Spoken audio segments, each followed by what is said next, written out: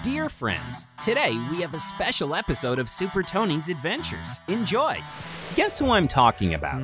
He's a maniac with sharp razors on his fingers and a burned face. He can get into teenagers' dreams and kill them there. Here's a clue. Today you are gonna face him. Good work, Tony. We are, of course, talking about the famous and terrible Freddy Krueger. First, let's find out, where does this weirdo come from?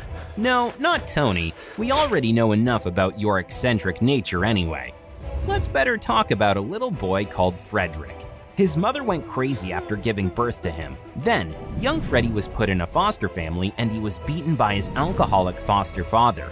Not surprisingly, at the age of 18, Freddy killed his foster father with a razor. He got away with the murder because there wasn't enough evidence to blame him. Then he got married and even had a daughter, but soon, Freddy Krueger started to kidnap and kill children. All his victims lived on Elm Street. The angry parents of the dead children took matters into their own hands. They found Freddy in a boiler room where he worked as a gatekeeper and burned him alive.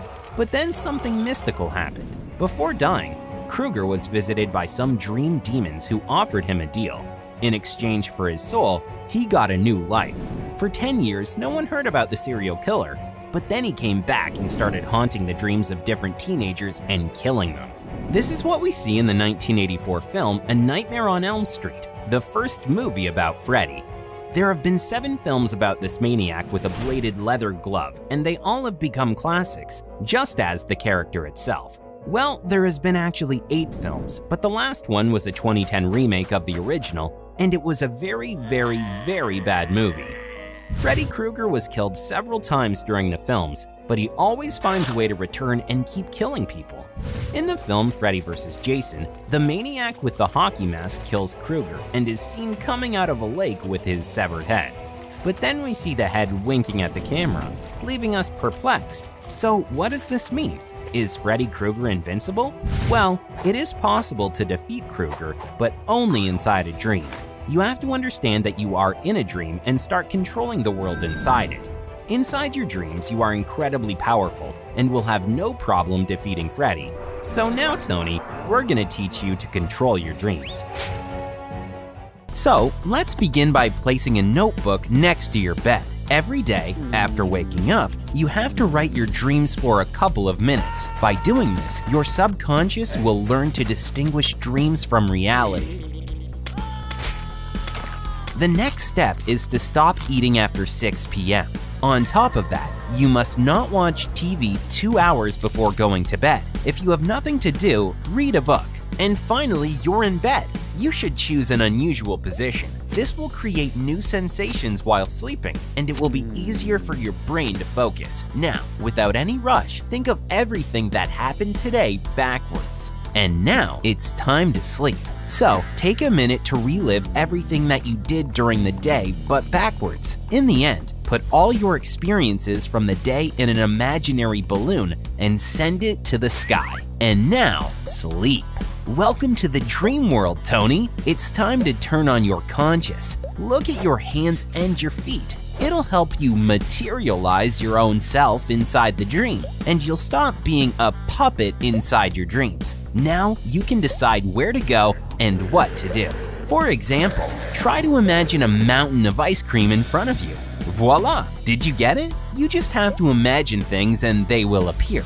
Just like that. In the dream world, your actions are limited only by your imagination. Dear viewers, you should also try to have lucid dreams.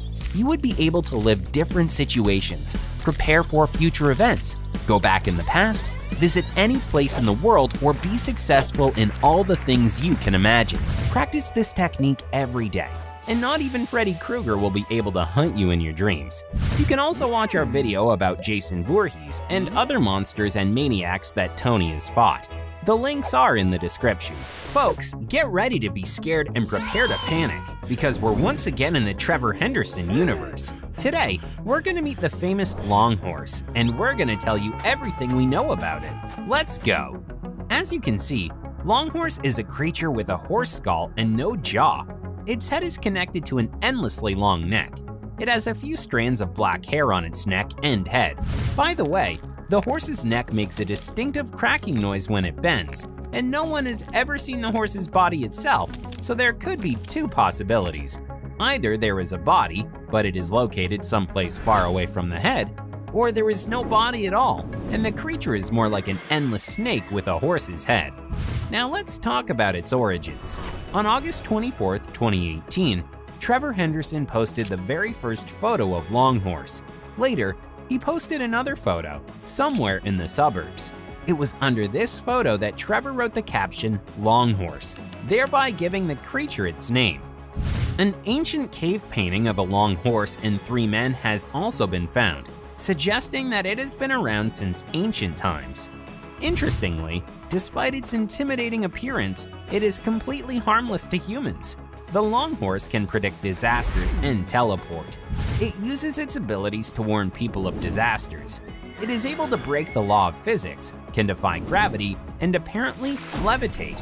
It can twist its body and change the number of joints in its neck. Thanks to its properties, its neck doesn't have to connect in linear space. Trevor Henderson himself said that Longhorse is very curious by nature. It is friendly, smells like cinnamon, and its skin resembles wax. In addition, it loves attention and all sorts of treats, like apples. By the way, on top of all that, it has the ability to penetrate people's dreams, but only to warn them of an impending disaster.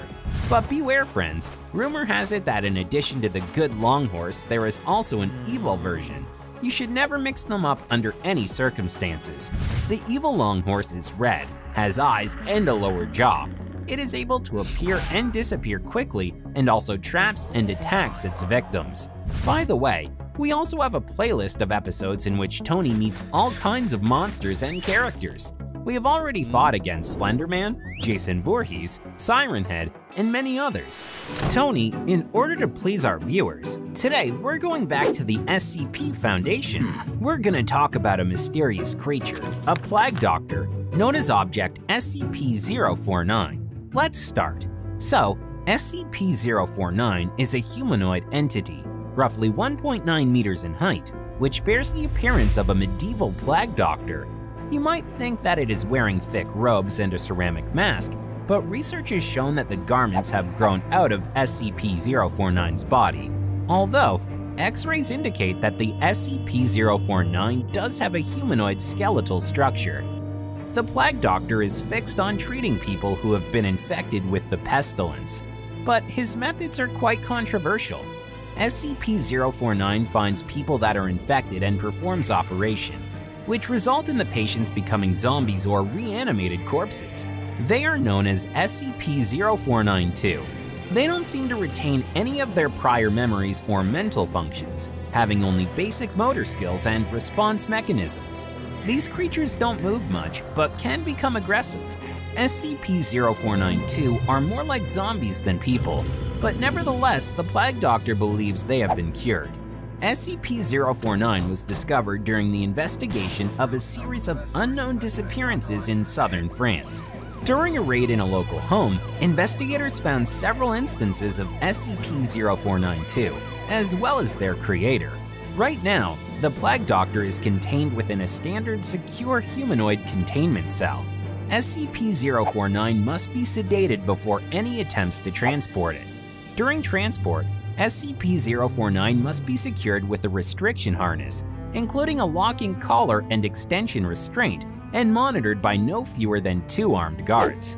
SCP-049 is generally cooperative with most Foundation personnel. Nevertheless, sudden changes in behavior are to be met with elevated force. Under no circumstances should any personnel come into direct contact with SCP-049 during these outbursts. In the event SCP-049 becomes aggressive, the application of lavender has been shown to produce a calming effect on the entity. Once calmed, SCP-049 generally becomes compliant and will return to containment with little resistance. The Foundation has decided to forbid the plague doctor from performing experiments on humans.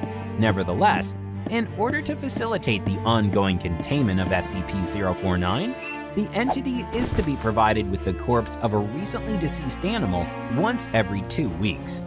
Corpses that become instances of SCP-0492 are to be removed from SCP-049's containment cell and incinerated. While in containment at Site-19, SCP-049 has spent a considerable amount of time studying and performing surgery on the various mammalian corpses it has been provided. SCP-049 will routinely spend several days performing surgery, and then spending several more days documenting its findings in a thick leather journal stored within its doctor's bag. SCP-049 will often seek to share its findings with members of Foundation staff, believing he and the Foundation follow the same objective, getting rid of the pestilence. SCP-049 is capable of speech in a variety of languages, though tends to prefer English or medieval French. While SCP-049 is generally cordial and cooperative with Foundation staff, it can become especially irritated or at times outright aggressive if it feels that it is in the presence of what it calls the pestilence. Although the exact nature of this pestilence is currently unknown to Foundation researchers, it does seem to be an issue of immense concern to SCP-049. If left unchecked, SCP-049 will generally attempt to kill any infected individuals. The Plague Doctor is capable of causing all biological functions of an organism to cease through direct skin contact. How this occurs is currently unknown. Nevertheless, SCP-049 has expressed frustration or remorse after these killings, indicating that they have done little to kill the pestilence, though will usually seek to then perform a crude surgery on the corpse using the implements contained within a Black Doctor's bag it carries on its person at all times. While these surgeries are not always successful, they often result in the creation of instances of SCP-049 too. So friends, tell us in the comments what you think of SCP-049. Is this a crazy creature that turns people into zombies, or a good doctor that is curing the world? Also, tell us which objects of the Foundation would you like to see in our videos. Bye bye!